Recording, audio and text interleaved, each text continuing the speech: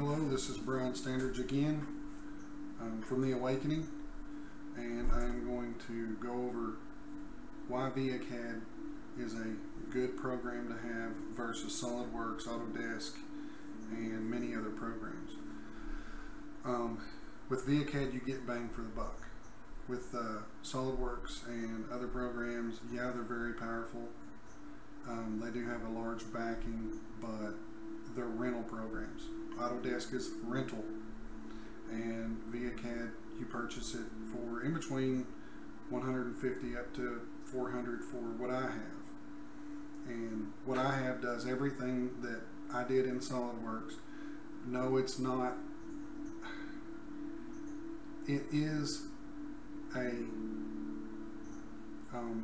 parametric modeling program, just like SolidWorks, but there's things you need to know, and I'm going to teach them in later episodes on how to model and how to design, where you keep your parametric features, where you keep that design tree, because it's so easy to do something I'm not going to explain here to make your design tree disappear. And ViaCAD creates drawings just like SolidWorks does.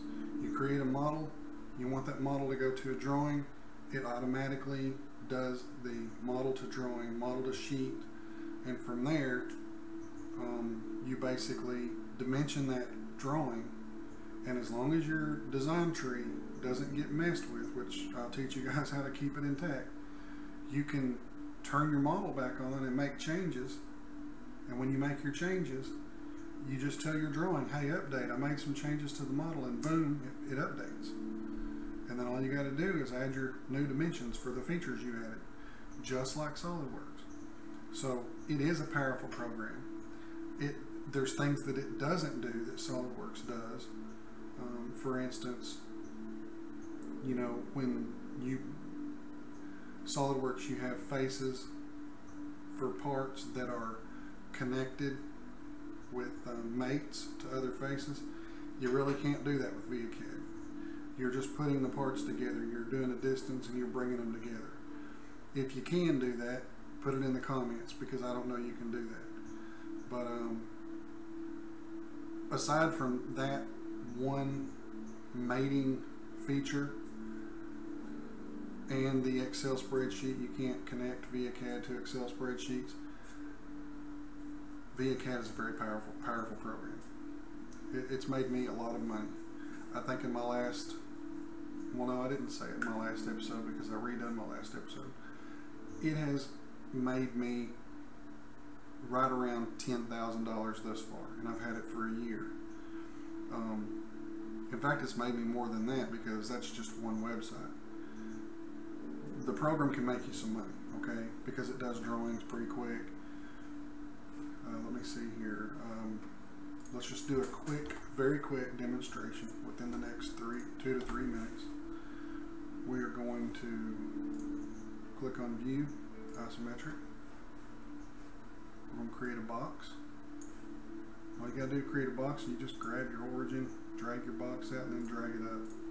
It's that simple. And then up here, right here, you can type length, width, and height if you want to. You know, if I type 5, it changes it to 5. And the neat thing is, you pick on that box, see how I pick on it? Well, look at there. I can go up there and change it again, because it's, like I said, it's parametric.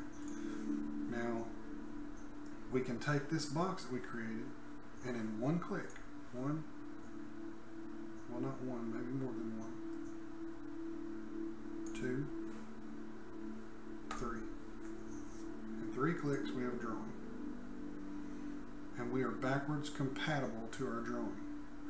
And we click in here, go to this tab here, which is our dimensioning tab. You know, click on that endpoint, and that endpoint, we have a dimension. Okay, and then you can drag it. But there's our dimension. It does angles. There's so many things that it does, but I'm going to cover them in another episode. But I'm just going to show you this quickly. Let's bring our Concept Explorer over. This is where we turn that layer back on for our box.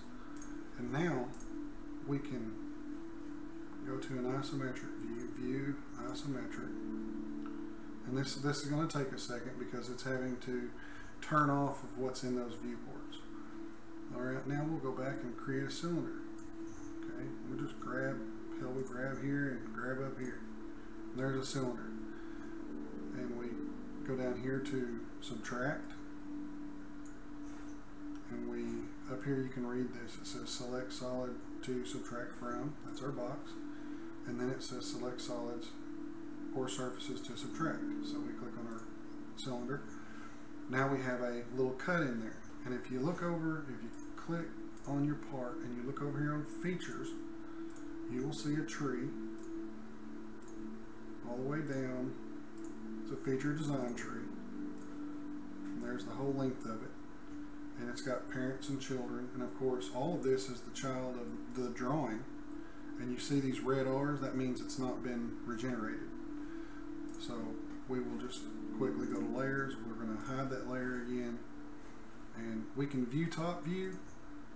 If we view top view, it's going to view our drawing layers again. But the easiest thing is to click on 2D right there, and it automatically goes to it. And when you click 3D again, it brings your 3D buttons back up, but it still keeps you in 2D mode. Now we go down here on our drawing tab, and we just click over here on regenerate drawings. 4 views need to be regenerated. Click yes. There it is. There is the power of a $400 program that gives you the power to draft like a $5,200 rental. Because remember this, guys, after that first year of paying SolidWorks $5,200, they're going to ask you for $1,250, and it's kind of an update agreement. If you don't pay them that $1,250, the way I understand it, you lose ability to use the program. You lose your license. Autodesk is the same. I think Autodesk does their Autodesk 360 for $150 a month. This program, you pay the money, it is yours. Okay, you can pay $200 to get an update every year, but at least the program belongs to you. This has been Brian Standridge from The Awakening, and I hope you enjoyed the video. We will cover more of this stuff in depth, one item at a time.